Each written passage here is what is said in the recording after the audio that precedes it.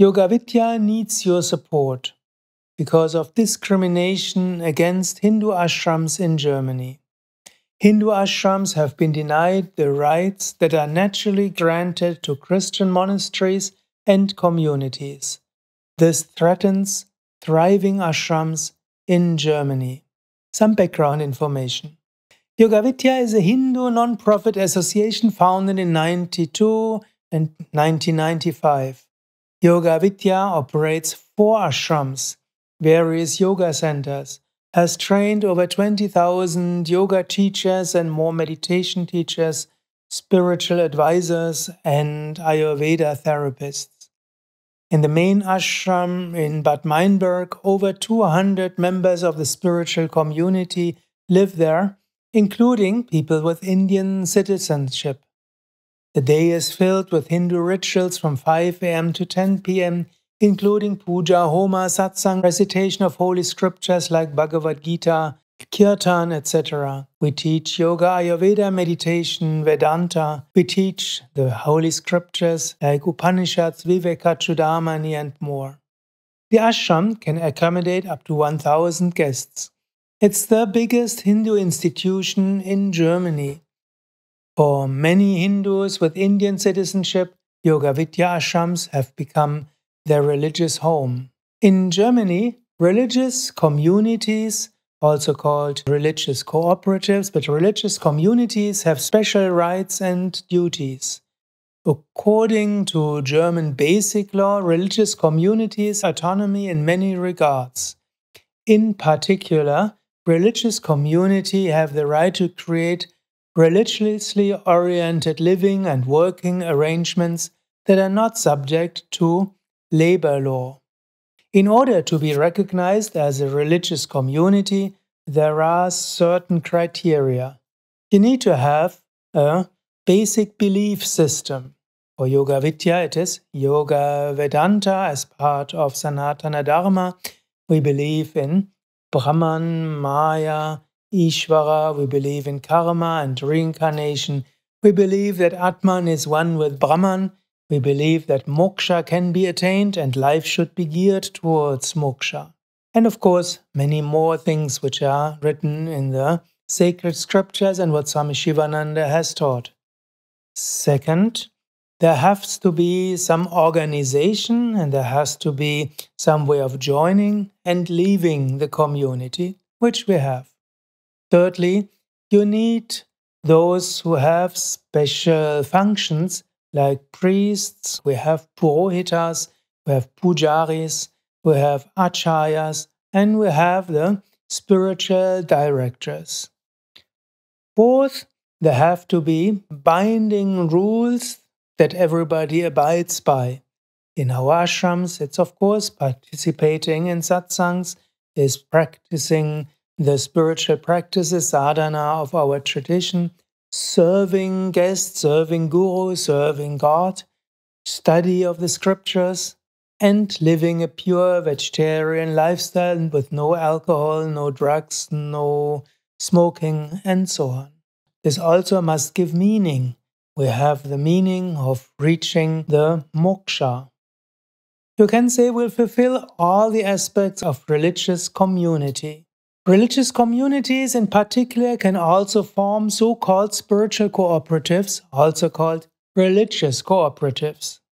The legal definition is a religious cooperative is a community based on religion under equal living conditions in which common religious practice, individual religious practice, working life and private life are interwoven and all life is geared towards religion. Examples of spiritual cooperatives are Catholic monasteries, Protestant brotherhoods, Protestant deaconesses community, and Buddhist monasteries. Special regulations apply to members of spiritual cooperatives. They are not considered employees. Labor law does not apply to them. In Germany, there are special regulations in the social security codes on how members of a spiritual cooperative are socially protected. According to these rules, Yoga Vidya pays social security contributions for the Sevakas. Yoga Vidya fulfills, according to different legal opinions of professors of major German universities, fulfills all the conditions of a religious community as described in the basic law of the Federal Republic of Germany and in the commentaries of it. Therefore, the Sevakas in the Yoga Vidya Ashrams fulfill all the conditions of a spiritual cooperative as prescribed in the Social Security codes.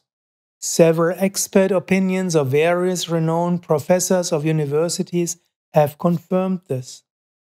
Yoga Vidya has sought several expert opinions from renowned university professors, has gotten letters of reference from Hindu organizations in Germany and India, including the German branches of VHP, HSS, and of a former Indian ambassador, and more. All confirmed this point of view. The problem now is, the Federal Labor Court has made a judgment that Yoga Vidya is not a religious community. The Yoga Vidya Ashrams cannot be seen as religious cooperatives. Therefore, the Ashram Sevakas are to be categorized as employees. They cannot be treated as members of a religious cooperative. In the written judgment, the Federal Labor Judge gave the following arguments. Yoga Vidya allows members of other religions to visit the ashram. Yoga Vidya does not ask to formally renounce other religions when becoming part of it.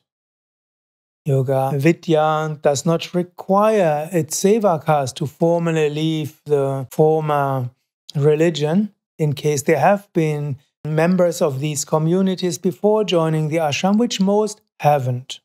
Of course, the Sevakas are demanded that they believe karma, reincarnation, leave a Hindu lifestyle. But the formal leaving of the other has so far not been part. They also said, Yoga Vidya assumes that followers of other religions can also attain salvation. All that would be a sign of multi-confessionality, multi-religiosity, and therefore it could not be a religious community. And also they said, Yoga Vedanta is spirituality, not part of a religion. Vedanta basically is not religious, but it's just a philosophy. We believe this is definitely a discrimination against the Hindu organization which Yoga Vidya is. Because tolerance and openness is part of Hinduism, the argument of the judge would mean that Hinduism cannot be a religion. For us, of course, the question is whether other government agencies will follow this judgment or not. If they follow this judgment, this would mean it will not be possible to have rules demanding from ashram sevakas to follow ashram rules like no meat, no alcohol, no smoking, like participating in daily satsangs, follow the sacred teachings of Bhagavad Gita, and follow Yoga Vedanta. In Germany, an employer cannot make rules for employees demanding them to follow religious disciplines. It would also mean that sevakas would have to be paid according to labor rules and according to the hours they have worked. Basically, ashram rules, according to scriptures, where ashram seva is not to be paid, would not be possible. It would also mean that Yoga Vidya would have to make big back payment to federal social security agencies on the basis of fees for employees since 2015, and not on the basis of fees for members of religious cooperatives. There are different laws regarding employees and members of religious cooperatives like Catholic, Jesuits, etc. The amounts could endanger the existence of Yoga Vidya. We have lodged a constitutional complaint with the Federal Constitutional Court. Our lawyers recommended that we get letters of support from major Hindu organizations in India. If major Hindu organizations could support us, this might help to convince government authorities and the Constitutional Court to look deeper into the case and not just follow the judgments of the Labor Court. Therefore, it would be extremely helpful if organizations, individuals, as well as government agencies could support us. We are also grateful for any advice, any help. The main point is, can Yoga Vidya be called religious? To clarify this point, Hindu organizations as well as Indian government could be of help. Thank you. I want to conclude with some sacred verse. Asatoma satgamaya, tamasoma jyotir gamaya, mrityo mamritam gamaya. Om Shanti, Shanti, Shanti. Bolo Satguru Shivananda Maharaj ki Jai.